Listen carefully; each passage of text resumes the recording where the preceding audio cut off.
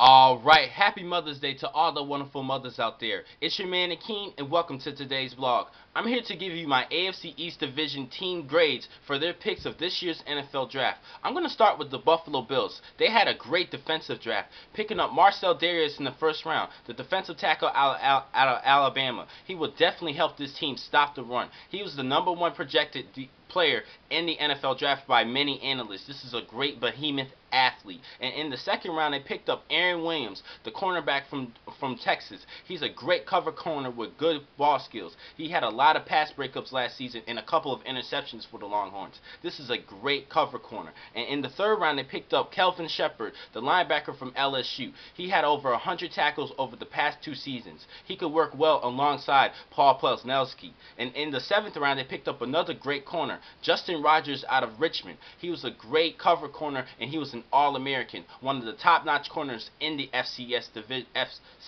division. He's a great player. So I have to give this team a B+. They had a pretty good defensive draft. Some people think they could have went offensively, but I think they have enough weapons in the offensive side. They might have could use another receiver, but that's still they still had a great draft. And of course, C.J. Spiller really needs to step up this season, but they still have Fab Five Freddie Jackson at the backfield as well. He can step up a couple times when Spiller is out. He's a good running back, and I think they're getting their offense together. Fitzpatrick is coming off a great season, and I just think they're going to get things rolling on the offensive side. But they could have went with another receiver, so I got to give this team a B+. I think they would have had an A if they had a good receiver, but they still had a decent defensive draft. Now, Miami Dolphins is second. They had a decent draft. They picked up Mike Pouncey, the center/guard from Florida. He's the brother of Maurkice Pouncey. He's a great player, and I think he could work well alongside Jake Long. They could probably have the best young offensive lineman in the NFL. They have a great set of linemen right now. And in the second round, they picked up running back Daniel Thomas, the running back out of Kansas State. He's a great Wildcat player who runs the Wildcat offense, and Miami definitely runs that play. It's one of their signature plays with Ricky Williams and Ronnie Brown, and I think he could be the future back for this team. Now, in the sixth round, they picked up Charles Clay, the fullback from Tulsa. This is a great pick because he has outstanding hands. They could also use him as a tight end or an H-back. He's a very versatile player. He could just play it all because of his size. 6'2", 230 pounds. This kid is great, and I do like his route running ability and the ability to catch the ball out of the backfield. This was a great selection. Now, I really think they should have went with the defensive lineman in the earlier rounds, but they did not pick one up until the 7th round with defensive tackle Frank Kurse from Alabama A&M. I really think they should have selected Martin Parker, the defensive tackle from Richmond. He was the East-West Shrine Game Defensive Player of the Game, defensive MVP. This is a great player, and he was one of the key elements to the Spider defense, and I think he could have been a good selection. A lot of people talk about his aggressiveness in that he lacks of it, but I think he's still a good project. He is a slick player who's able to slip away from blockers and get to the backfield. This is a great selection and a good project that they should have selected. But I'm not going to hate on Frank Kurse. He's a decent player. So overall, I'm going to give this team a C+. Now, the New York Jets, they had a good defensive draft as well, building up the defensive line. They had one of the top defenses in the NFL last season, and they added a new addition to the linemen. They picked up Kendrick Ellis in the 2nd round from Hampton. He had 95 tackles last season. He's a great defensive tackle who can get in the backfield. And they pick up Muhammad Wilkerson, the defensive tackle/end from Temple. He can play at the end at the 4-3 scheme and the tackle at the 3-4 scheme. Either way, he's a very great versatile player. He can play either position, and I really like this kid. He had 9 sacks last season, and he showed up last year. 250 pounds, big guy, and he can help out the defensive line for the New York Jets. Now, in the later rounds, they picked up a couple of skill players in their offensive side, like Bilal Powell in the 4th round. He's a running back from Louisville. He sprouted up this year and came out of nowhere. During his first 3 seasons in his college football career, he underachieved. But this season, he had an outstanding year, rushing for over 1,200 yards, averaging 6 yards a carry. He's a good third down back. He could be used for a good third down back in the NFL. He doesn't have the top-notch speed like most of the backs have, but but he's still a good power runner, and I think he could get some good short yardages and work well with LaDainian Tomlinson and Sean Green. Now, in the 5th round, they picked up wide receiver Jeremy Curley, the receiver from TCU.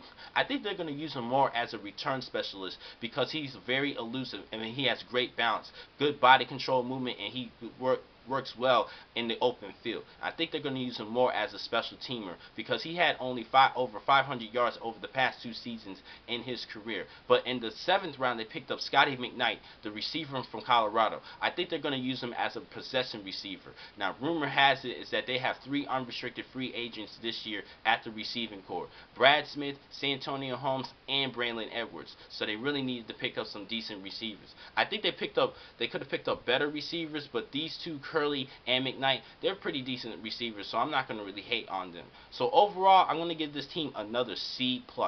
Now, last but not least, the New England Patriots. What a draft that they had.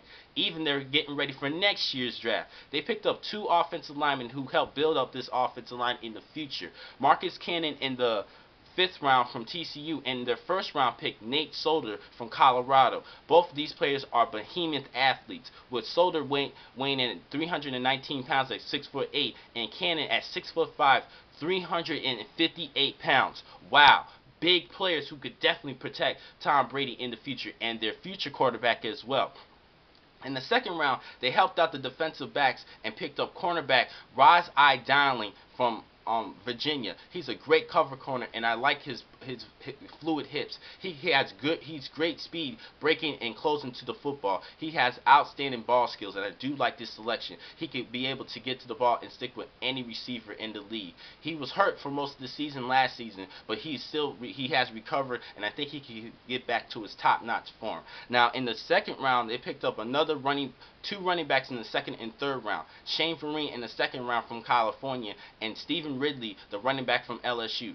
I think these are really great picks. Shane Vereen is a very elusive player who can catch the ball outside of the backfield. He can start right away for this team. And I think they're going to use Stephen Ridley more as a goal line back and a short yardage back. He averaged 4.6 yards a carry last season, and he weighs over 220 pounds. He's a big guy, and I do like this selection. At first, I was a little bit confused, but I think they're going to use him in short yardage and goal line situations. That was a great idea. And probably one of the best picks of this year's draft is picking up Ryan Mallett, the quarterback from Arkansas, in the 3rd round. This is a great selection for them because they're definitely thinking about their future and having a great replacement for Tom Brady. He has all the tangibles for a passing quarterback. He has a strong arm, great vision, and he understands where his receivers need to be.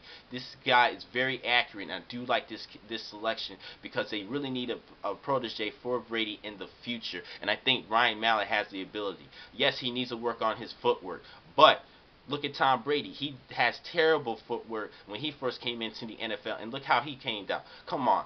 Don't doubt Bill Belichick. Bill Belichick is a beast, and he understands how to play the quarterback position. I do like this selection. The GM, the owner of the Patriots, Bill Belichick, they are a bunch of geniuses. I have to give this team an A+ for their draft. Not only before their picks, but their trades. For next year's draft, they have 2 first rounds and 2 second rounds. This is amazing. This is just crazy. So they're going to start off next year's draft just like how they did this year. They're just controlling everybody, just being the puppet masters of the NFL draft. This was a great draft for them, and I'm very proud of this team. They had a great job. I think they're going to get back towards the playoffs or the AFC Championship, maybe even a Super Bowl next season. They have a great team and great minds in this organization. They had a good draft. For tomorrow's video, I'm going to go back to the NFC side of the conferences and talk about the NFC North grades and tell you who I have as their grades for each of their teams. Thank you for watching today's vlog. I'm your man, Akeem McCall. Be easy.